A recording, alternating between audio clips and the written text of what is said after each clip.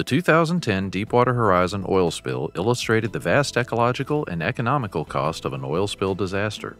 For 3 months after the oil rig explosion, an estimated 4.9 million barrels of crude oil erupted into the Gulf of Mexico. The potential consequences of an oil spill from an offshore deepwater well can be enormous. Oil spills are a more common event than the public understands and only draw attention when their effects are widespread and become sensationalized in the press. However, smaller spills can also prove disastrous and have cumulative harmful effects on our precious environment.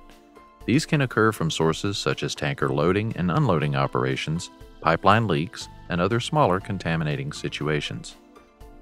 There are over 3,200 active oil rigs in the world, and of those rigs, approximately 1,700 of them are located in the United States. According to an article in National Geographic magazine, there are over 6,900 active offshore leases in the Gulf of Mexico alone. Just in terms of the sheer numbers, the potential risk for oil spills in a region like the Gulf of Mexico remains high. The response to the recent Deepwater Horizon disaster has highlighted the weaknesses in current technology for oil spill recovery and containment.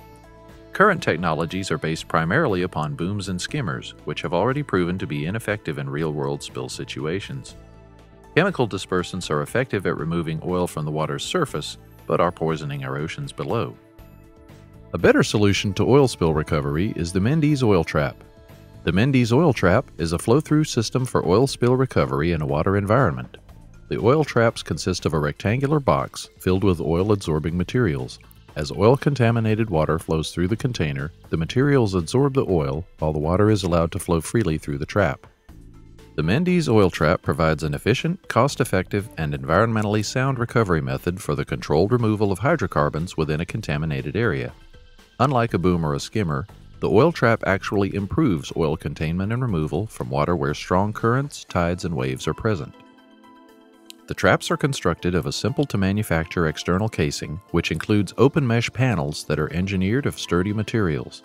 The traps can be designed to be collapsible to facilitate easy storage, transportation, and deployment. The shape and pattern of the mesh openings can be modified to optimize the effects of adsorption and drag for particular situations. Other factors such as winds, wave height, and water currents at the oil spill site can influence how the traps are configured to optimize oil adsorption. The interior fill is a charge of commercially available oil-absorbing material which collects and retains oil but allows water to flow freely through.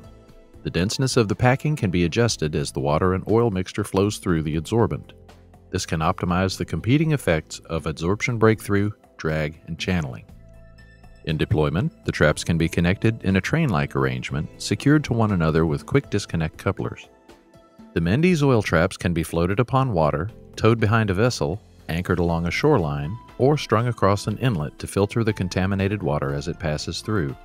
The dimensions and configuration of the connected traps can be customized depending on the nature of the spill and the surroundings. A latched and hinged lid allows for quick charge and discharge of the adsorbing material before oil breakthrough occurs. The contaminated product can be safely recycled in a number of ways, ensuring that the oil-soaked absorbent will not become hazardous landfill material. The Mendes oil trap system has been tested in near-life environmental conditions and the results are impressive. Smaller-scale prototypes have also been tested and are available for demonstrations. The Mendes oil traps are more effective than current methods being used, especially in real-life situations where water is in constant and sometimes turbulent motion. The traps are easily transported and can quickly be deployed at the site of a spill. They are easy to maintain and to configure in a way that best protects the affected area. Unlike booms, the traps are reusable and the fill can be disposed of in an environmentally sound manner.